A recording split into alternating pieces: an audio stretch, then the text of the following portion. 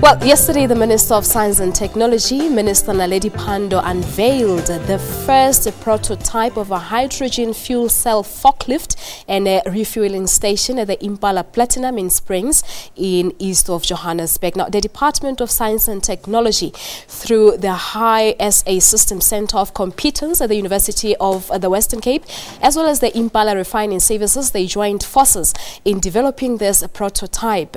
We speak to the Director General from the Department of Science and Technology, live from our Pretoria studios. He is Mmboneni Muofhe. Bomboneni ndi machironi. The machironi the palace. Just first to correct something, I'm the Deputy Director General. Deputy Director General, our apologies. Yes. Right there. But then, you know, as I'm reading my introduction, I get lost along the way. Can you just explain to us what this hydrogen fuel cell is? So let me just basically, to explain it very simply, when you drive a car, you're going to need petrol. And so the fuel cell is really an alternative to that. So instead of having petrol or diesel, you're using the fuel cell as your power source. So that's basically what it is. So what initiated this development? Yeah, we have initiated this program long time ago to look at hydrogen as an alternative source of energy. And this is because, as you know, South Africa is home to about 80% of the world's platinum. So when you use fuel cells, you actually also are using platinum, so you beneficiate your own mineral resource. That's the one thing. The other thing, obviously, is the drive to move towards cleaner energy sources. We know that the current energy sources that we have are quite dirty, so to say, in terms of the impact on the environment. So this is really our move to go into alternative energy sources and also cleaner ones for that matter. So this means that we might see more of this initiative in the future? That's why we're doing these things. So the launch of the first prototype is really just to show that the technology works. And we're hoping that, in fact, within Impala Platinum itself, they want to move into having their forklifts using fuel cells. And we're hoping, as we engage with other players, that other mining houses will follow suit. And how do they differ, the forklifts, how do they differ from the normal ones that we used to? Yeah, this is a very interesting one, because we even did a demonstration. So you get the forklift that use diesel to start, and the first thing you see is this huge smoke that comes out, the smell that accompanies it, the noise that you hear. Whereas in this fuel cell powered one, it's very quiet, there is no fumes.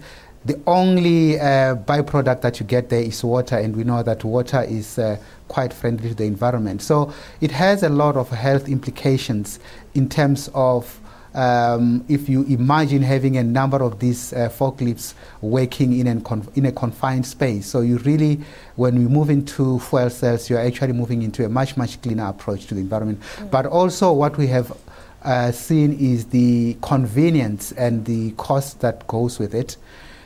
Most of the players use either diesel or electric battery forklift. And when you have to talk about refueling of the battery ones, you're talking about 8 hours charging period. And with the hydrogen one, it's about 15 minutes. And you probably will not charge again for the next 2 to 3 days. Yeah, it is fuel environmentally friendly. But on the economic perspective of things, how will this benefit the economy as a whole? We are looking, the real reason why we do this is because we know that it impacts throughout the value chain, which looks at manufacturing, the design, etc. So we have done this with a number of small local companies that have been used in designing and in manufacturing the fueling station and also the components that go into the fuel cells. So you can imagine that when we've got those manufacturing happening locally, we're going to be creating employment. We're going to be also making sure that there is, instead of us importing some of these technologies, we're going to be just manufacturing and buying locally. So are you saying now these forklifts, they only available at the Impala Platinum for now? For now, the prototype is housed at Impala Platinum. Are you mainly focusing on the platinum mines or any other mine?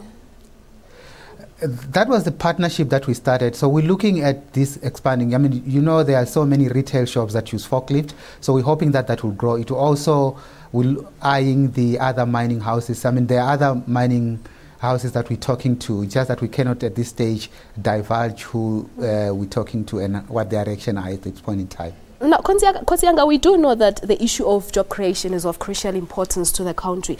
Will the initiative, you know, in a way create jobs for South Africans? Yeah, the biggest creator of jobs really is if you manufacture, and that's really what we're driving towards. And part of what we're looking at is really that when you manufacture locally, you are going to create jobs. And I talk about the value chain. When a lot of these are also using fuel cells, this is also going to impact on the mining of platinum because they use platinum. So again, ultimately that means you preserve or even create more jobs in the mining sector in the form of mining of platinum. Well, Mmboneni Muofhe. There you have it. That's the Deputy Director General of the Science and Technology Department, Mmboneni Muofhe, talking to us about this prototype initiative whereby these forklifts are using water instead of your normal fuel. Well, we're taking a break. When we come back,